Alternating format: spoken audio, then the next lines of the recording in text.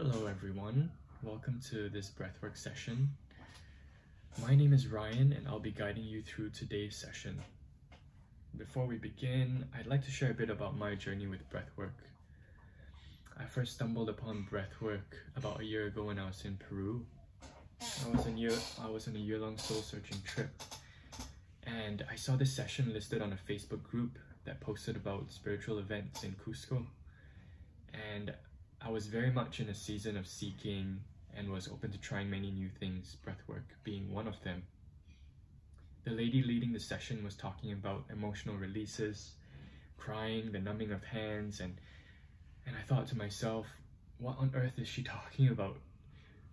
But true enough, many of what she said did happen to me.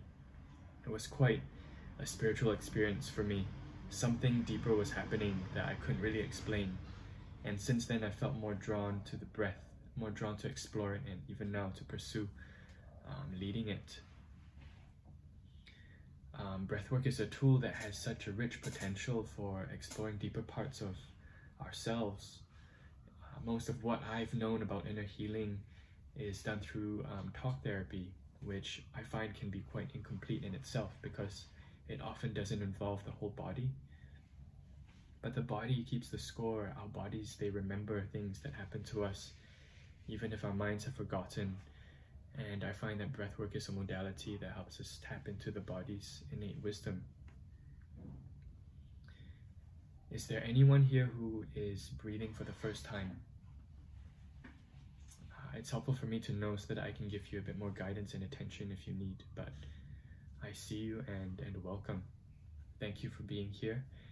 And thank you for showing up in this space for yourself and for trusting me to lead you and guide you in that. Today we'll be breathing what's known as the conscious connected breath.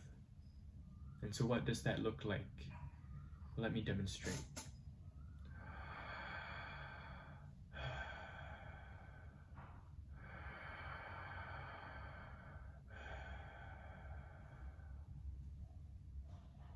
So notice that the end of my inhale is connected to the beginning of my exhale.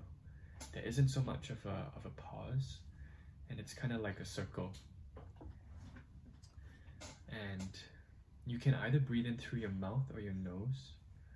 Pick one, but don't do a combination of both. Breathing in through the nose usually results in a more calm and gentle journey, while breathing through the mouth can result in a more stimulating experience. So try whichever one fits best for you.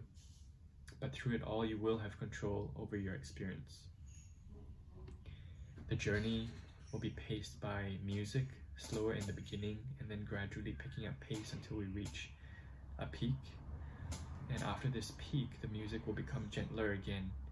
And I invite you to slow down and speed up your breathing in accordance with the music. You will also be hearing my voice alongside the music, guiding and giving you cues, so don't worry too much if you're a bit lost right now. So some things to take note of what could happen in this breathwork journey. One of the main things that does happen is the feeling and releasing of emotions.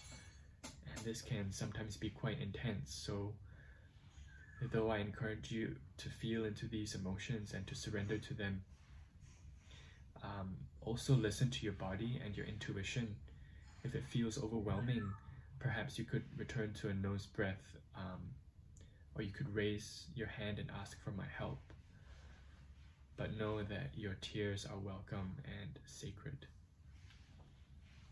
You may also experience what's known as tetany, which is the cramping and numbing of your hands, feet, jaw, or other body parts.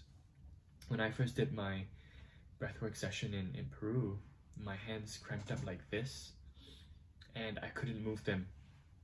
It was very painful and very scary because I felt frozen and stuck. But over time it did pass.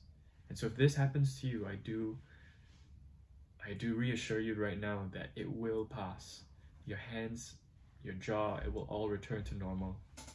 And if that happens, if tetany happens to you, start breathing in through the nose, and in time, the cramping will fade. If you breathe in through your mouth, if you've chosen to breathe through your mouth and your throat gets dry, you can put your tongue on the roof of your mouth and breathe, and that will help bring a bit more moisture into your throat. During the session, your body might feel like moving or making a sound. Feel free to do so. You don't have to lie like a plank. You don't have to lie still.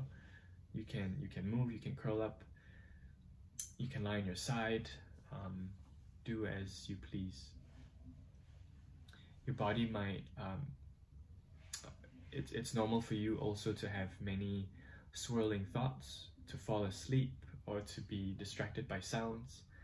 All of those things have happened to me and do continue to happen. And so when this happens, no worries, just remember to refocus your attention onto the breath. Some contraindications. If anyone here is pregnant, epileptic, bipolar, schizophrenic, has a history of cardiovascular disease or high blood pressure, please be advised that you can still breathe with us, but you're encouraged to be a bit more careful. It would be best if you have already checked with your medical practitioner, your doctor, if you can breathe consciously with these conditions. The main reason I do bring this up though is because there isn't so much research done on conscious connected breath and some of these contraindications, so I want to err on the side of caution. But I also do want to say that no one has died or had very severe and debilitating reactions to this. But just to be careful, if you identify with any of these contraindications, I invite you to breathe through your nose for today, especially if today is your first time. Okay, some final thoughts, some final things. Touch is often used in breathwork to calm and to support the breather. And this can be a tricky situation at times, as many people might not feel so comfortable with it. So for this first session to be on the safer side, I'm not going to offer touch unless you specifically request it. And if at any point anyone needs assistance during the session, please raise your hand and I will assist you. I also invite you to keep your eyes closed for the whole session, being more fully in your internal process. Towards the end, I'll let you know an appropriate time to open your eyes.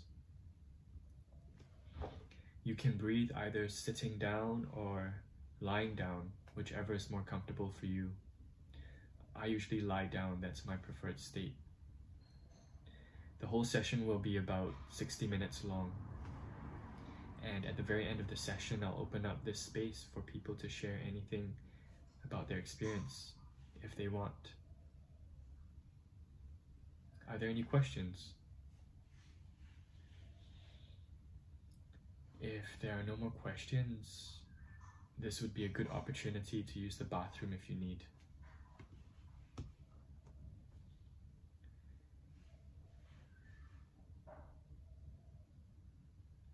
And finally, I ask that you invite in a sense of curiosity and let go of any expectations. Don't worry so much if you're doing this right. I'm here to guide you and assist you.